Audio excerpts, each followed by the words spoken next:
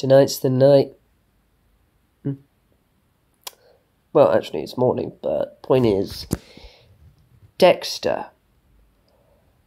Oh boy, wasn't this a show back in the day? Sure, the ending series left a lot to be desired, but something far worse happened to Game of Thrones. And, New Blood doesn't really want to talk.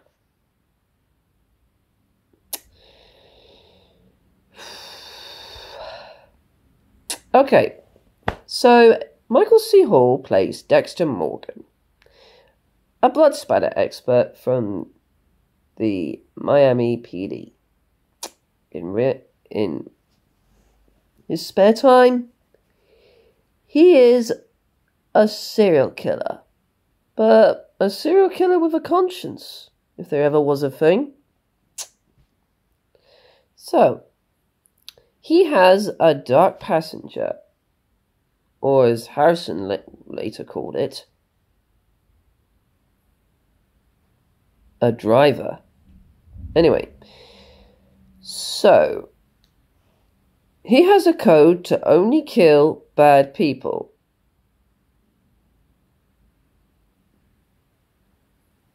Well, no shortage of people there. So,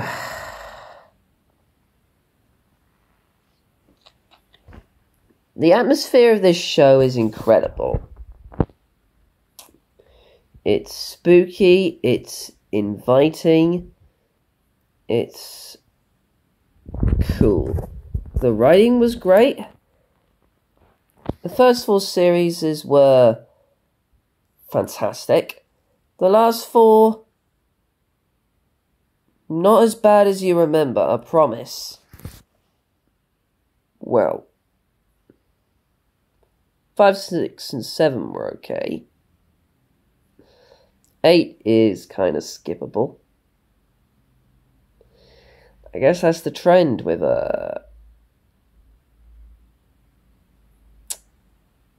TV shows nowadays. Skip the final season.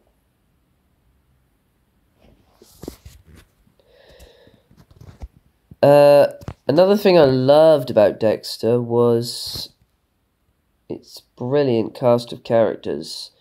There was James Surprise Motherfucker Dokes. He was easily my favourite character, and if they'd had any sense, they never would have killed him off. Trust me. You had Maria Lagueta.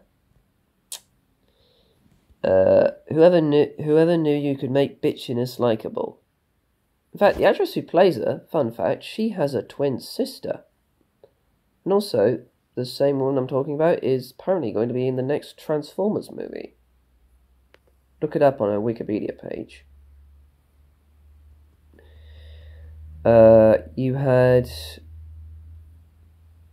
Angel Batista, who popped up in New Blood.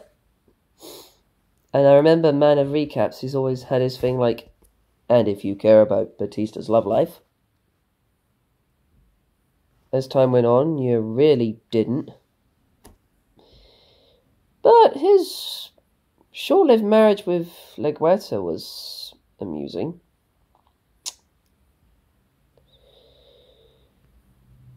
Okay.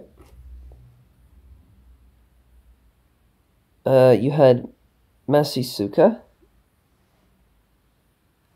He was hilarious when he was making sex jokes, but let's face it, he never would have survived the Me Too movement.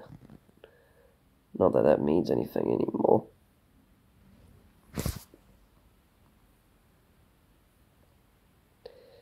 And, of course, Deborah Morgan, the foster sister, who had the worst character ending ever in Series 8. It's a good thing they did have her as hallucinations in the in New Blood.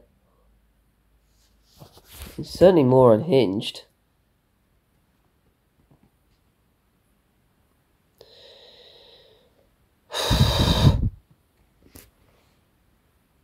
My favourite season of the original show, surprisingly,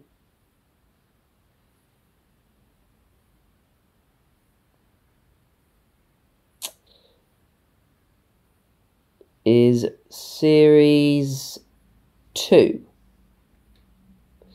For me, I think it makes sense that Dexter was always hunting himself. It's the first season where we had reference to the Bay Harbor Butcher. And it was also Dokes' last season. And it certainly upped the drama and things.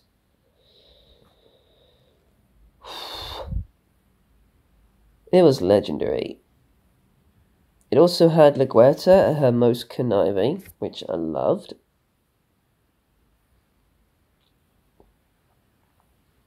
Fun is fun, but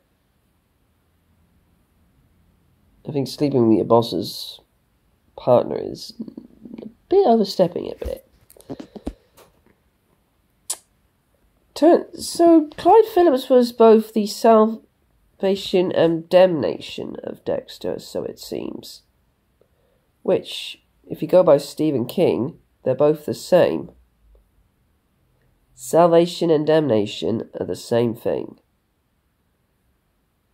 I've not really been sure what that meant, but given the original run of Dexter and Dexter New Blood, I think I can get a fair picture, because yes, he was the making of Dexter and also the ruining. And if there's anything you have to say, it would probably be, open your eyes and look at what you've done.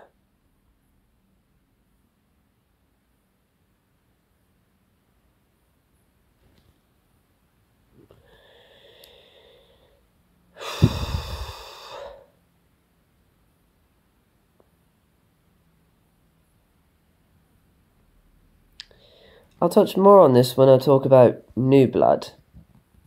But yeah, it is what it is.